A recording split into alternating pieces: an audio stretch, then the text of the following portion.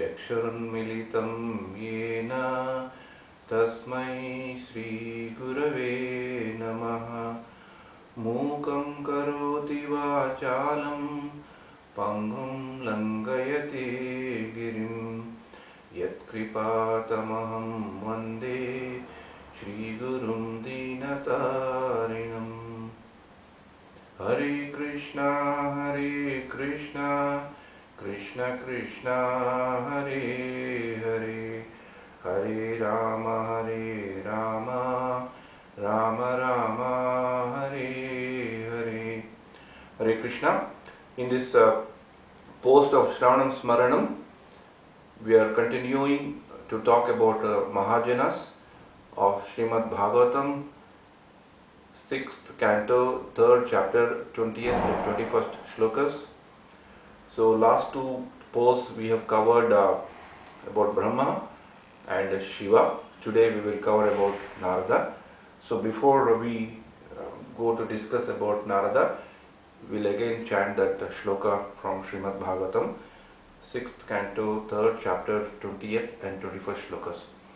Swayambhu Narada Shambho Kumara Kapilo Manu Prahlado Janako Bhishmo Balit Vayasakirvayam Dvadisheti Vijaminimo Dharmam Bhagavatam Bhataha Guhyam Vishuddham Durbodham Yamnyatvamrutamashnuti. So here the context is Ajamila Charitra. So after Ajamila is taken to Vishnuloka, Yamadutas actually who went there to get him to Yamaloka could not succeed because Ajamila was chanting the name of the Lord when he was passing away. And so Yamaduta's messengers come and discuss the philosophy behind that with Yamaraja, and Yamaraja, among his instructions, is one of these instructions which he talks about 12 Mahajanas whose footsteps we should follow, or we should follow the footsteps of those Mahajanas who have followed these Mahajanas in the Parampara system. So in this context we have today another exalted great Mahajana, Narada. Narada is basically a great devotee. We all know about Narada. The moment we hear about Narada, we remember that Narada is one great devotee who has access to all the parts of the cosmic universe. He is always in touch with Lord. He is always in the mood of devotion. He is always in the mood of chanting and glorifying the names of the Lord. Always traveling and always helping people to come to devotional path. And apart from that, he is also called as Devarshi. That means he is Rishi, is sage. Devarshi, he is sage among the gods. So we can imagine his exalted position. And in all the great epic movements which are documented in the Srimad Bhagavatam or in several of the Smritis, Narada's presence is always there. I will just take few very big significant situations. Narada was also one of the instrumental personalities in transforming a hunter called by name Valmiki to a great sage, and also inspired him to compile a Ramayana. We all know that story. And Narada also was very much instrumental in meeting Vyasadeva and encouraging him, motivating him, and actually compelling him to write and compile Srimad Bhagavatam. When Vyasadeva, after having written so many Puranas, Upanishads, compiling the Vedas, still he was not very satisfied, and he was not able to know the reason for his dissatisfaction. In all the things which he has written previously, has basically covered four things: Dharma, Artha, Moksha, Kama. Dharma, Artha, Kama, Moksha. Dharma is religiosity, Artha is economic development, Dharma, Artha, Kama is how to fulfill the desires, and then moksha is liberation. So Narada, Devarshi Narada approached Vyasadeva and engaged in a very nice philosophical dialogue with him and brought out the root cause of his dissatisfaction to tell him to the fact that he has not written a scripture which is entirely devoted to pure devotional service, which is beyond dharma, artha, kama, moksha, which elevates a person to pure devotion, and it transcends a person from all these four normally talked about things in the Puranas and other itihasas. So in that way, Narada played a very significant role to tell Vyasadeva on what he should do to satisfy himself and to basically meet the purpose for which Vyasadeva has come also. So by taking the instructions of Narada, Vyasadeva has compiled this fantastic Purana called Bhagavata, which talks about the several pastimes of Lord Sri Krishna, predominantly centered around Lord Sri Krishna, who is the Supreme Personality of the Godhead, and other part of Bhagavatam talks about the stories of the great devotees, and that's why we have Prahlad Charitra, Dhruva Charitra, Gajendra Moksha, and so many of them, and each wonderfully gives us so much of details about pure devotional service. So in the four, that way Narada is always remembered as a great devotee. Wherever he goes, the outcome is that person or the people surrounding him progress towards more into devotional service. So in that way we should bow down, we should pray to Narada so that we can also move forward in devotion service, because Narada is such a personality that he meets anyone of any type, any caste, any creed, any position of this in the society, and meets him and then transforms him to a great devotee. So Narada, apart from always chanting the holy names of the Lord, because he is a great devotee, when it came to talk about the definition, a scientific and a rational analysis of what is bhakti per se, obviously the best person to be approached is Narada. Vyasadeva has compiled Bhagavat, which is known as Amala Purana. It is known to show us the path of devotional service, but to define what is devotion is what we need to know, and for this reason Narada has compiled Narada Bhakti Sutras. Sutra means a very detailed instruction, but put it into a very capsule form.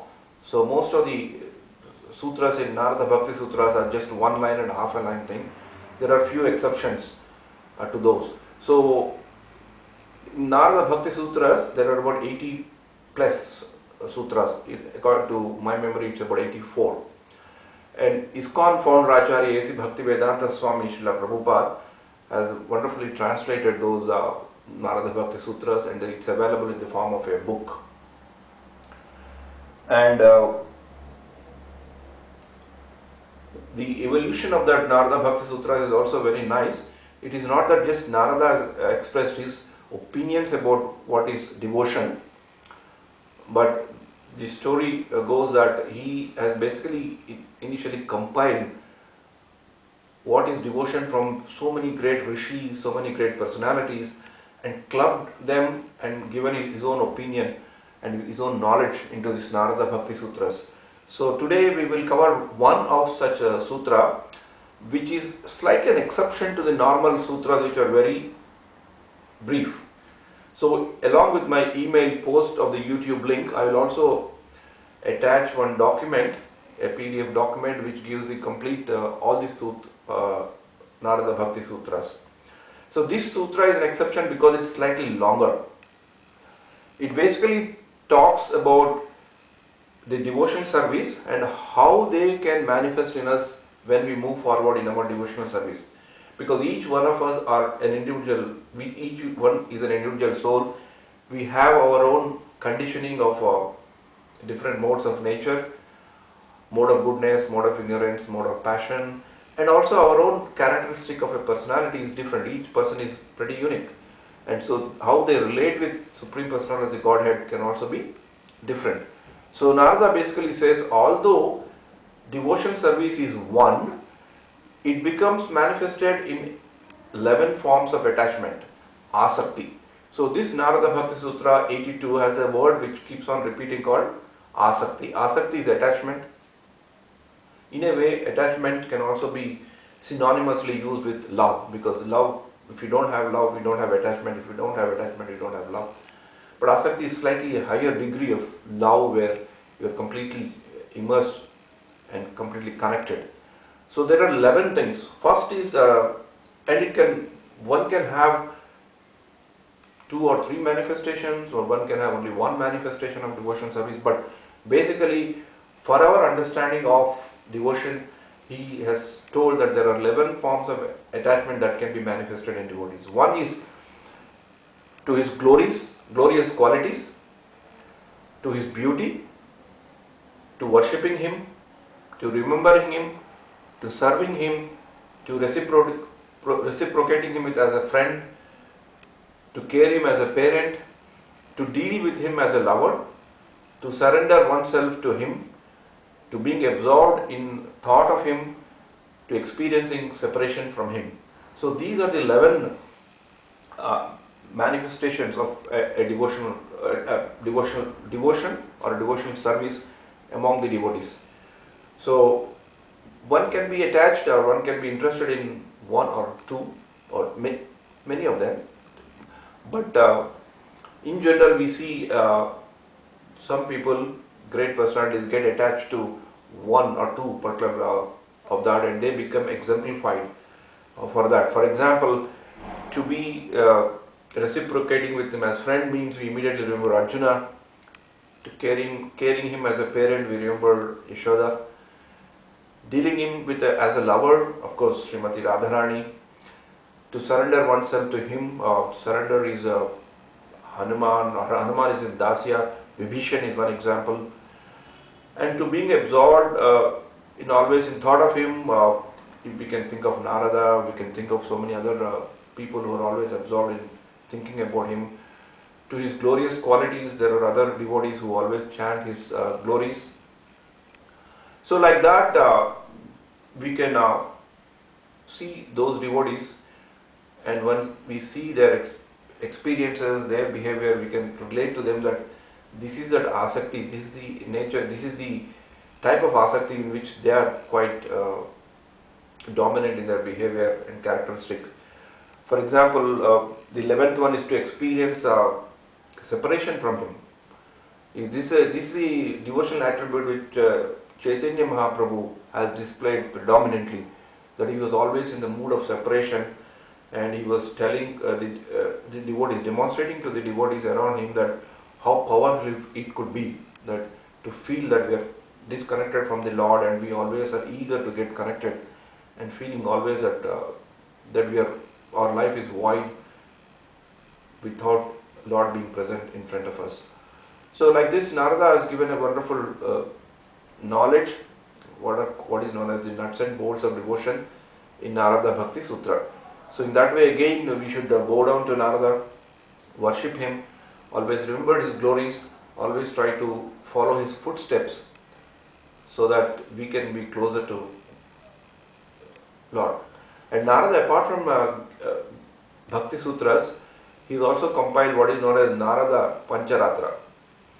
In the Narada Pancharatra also we get wonderful details about devotion. One very famous shloka is what I wanted to share with you, and this is the shloka which ISKCON Samstapakacharya A.C. Bhaktivedanta Swami Srila Prabhupada often quoted when he has to talk about devotion, particularly when he has to talk about the definition of bhakti, definition of devotion, or definition of devotional service, or definition of bhakti.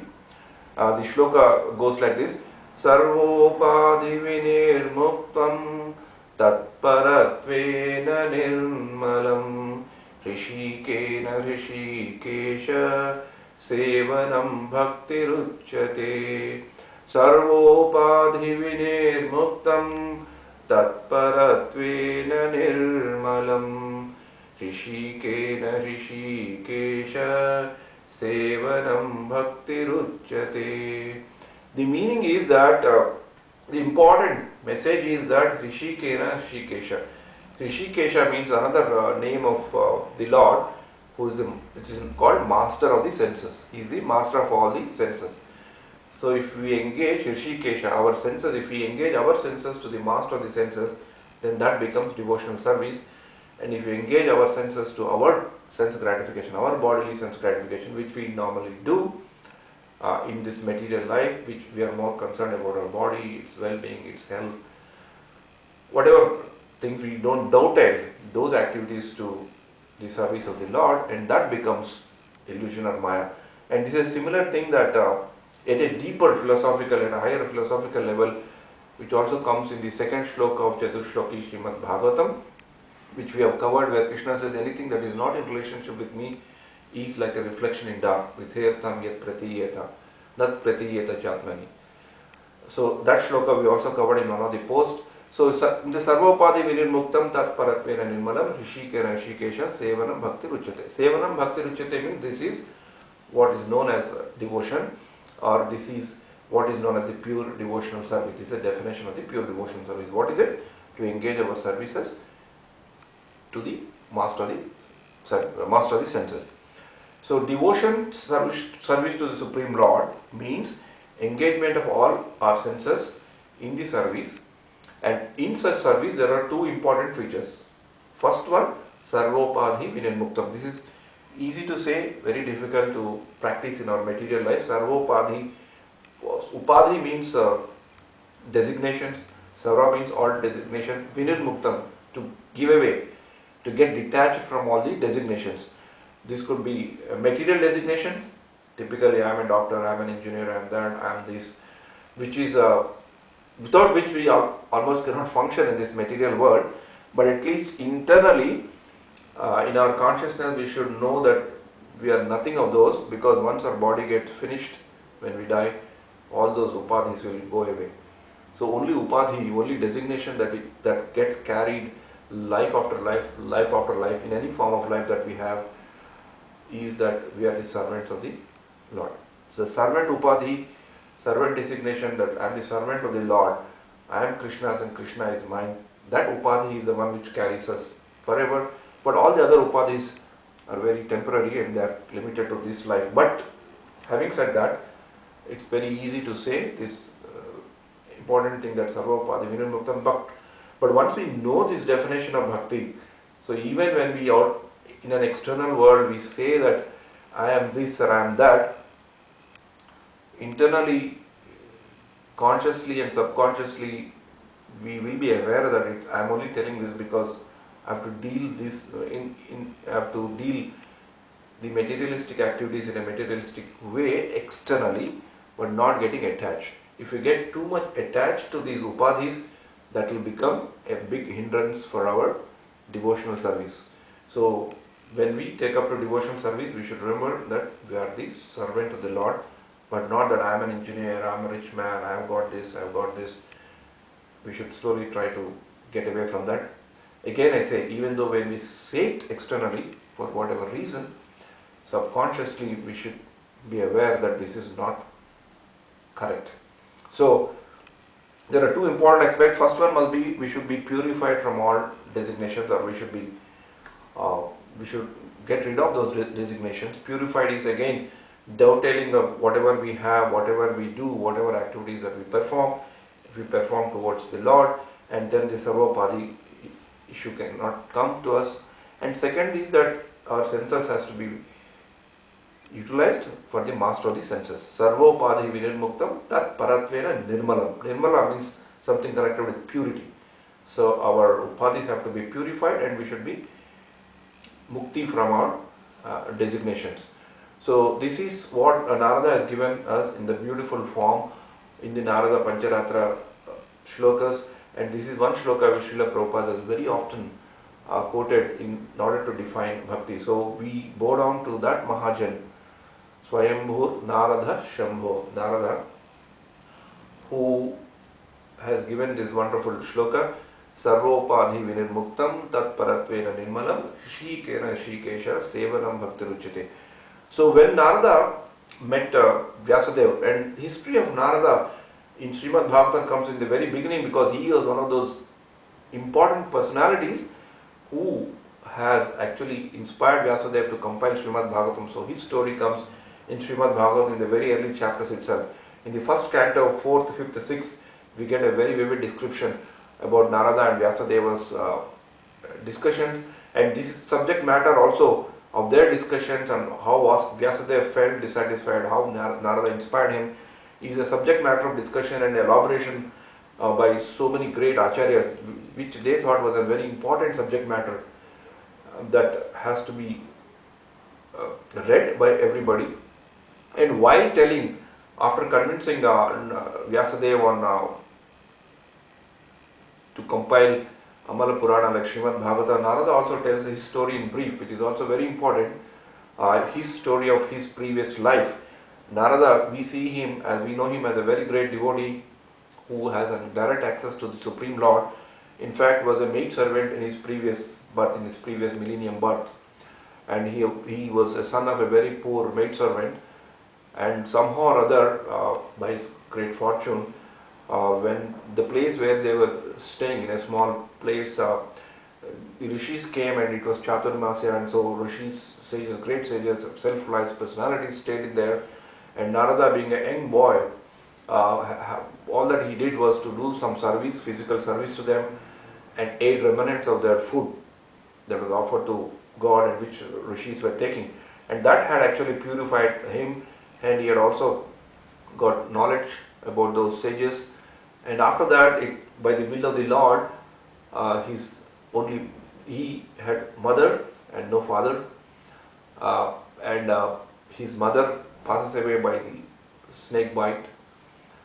And Narada, in fact, at that time feels that it's a blessing of the Lord, and then he walks away from home and he does a meditation, and Lord appears before him, and then he gives him an instruction and he disappears, also telling that he will not give darshan to anybody who has got even the faintest of the material attachment. And then he blesses him, saying that in his next life what he will be. So Narada's story is very important on how he meditated and how he visualized the Lord, and what he felt when he practically seen the Lord, and how bad he felt when Lord disappeared from his presence. And it's very interesting thing that one can read in Srimad Bhagavatam, first canto, 4th, 5th, 6th chapters of wonderful slokas, beautiful purports by ISKCON Samstapakacharya A.C. Bhaktivedanta Swami. And that's why Narada is always there in many places in Srimad Bhagavatam. He is there in Dhruva Charitra. He is telling Dhruva how Lord Vishnu will look like when Dhruva is about to meditate. He is there he has got a very significant role to play in Prahlad Charitra. So many places we keep seeing Narada, and every time when Narada appears there, there is always a lesson to be learned, particularly with respect to getting connected with Lord and with respect to bhakti. So in that mood of devotion, in that mood of great gratitude and submission to the philosophy that Narada has given us, we'll just chant this Narada Pancharatra Shloka once again. Sarvopadhi vinirmuktam tatparatvena nirmalam rishikena rishikesha sevanam bhaktiruchyate. Hare Krishna, Krishna Krishna, Hare Hare, Hare Rama, Rama Rama, Hare Hare. I would like to extend this session by a few more minutes. I'll take a bit of a liberty to tell one small realization of mine. I basically come from South India, a state known as Andhra Pradesh, and which was very popular in the film industry when we were ranked for the great social pictures and pictures which related to our philosophy and great stories of Ramayana, Mahabharata and Bhagavad. There are many great actors, great poets who have penned that. But unfortunately, I do not know why it happened. Somehow, as the days went by, the depiction of Narada's character was always shown as the one who creates problems, and whose very characterization is given in a form of a humorous touch. And my knowledge of Narada was also like that till I came in touch with Srimad Bhagavatam, and till I came in touch with the devotees of International Society of Krishna Consciousness and acharyas, the spiritual leaders, spiritual teachers with whose lectures I heard, and whole of my impression of Narada has changed. And I felt very sorry that throughout life, till that point I came to know who is Narada, who actually is Narada. I was always thinking him as a comical character and who always creates problems and there are funny situations. I'm not sure why it happened, when it happened in the history of the movies. My father was also a very well-known stage artist. He had a very great interest in dramas, radio and stage dramas, apart from his normal office work. So he used to take us to many dramas which were held in a very famous place called Ravindra Bharat in Hyderabad. There were a lot of talented actors, and in those days, in early 60s, when I was an young kid, even in those days where there was no commercialization of any sort, when in those days where there's a lot of prominence was given for genuinity, I still remember to have seen dramas on stage where Narada was shown as some kind of a humorous character. I do not know if my father were alive as of today, I could have definitely asked him why it happened like that. But later, yes, it became worse. So my only humble submission is that if you have such feeling, please remove it.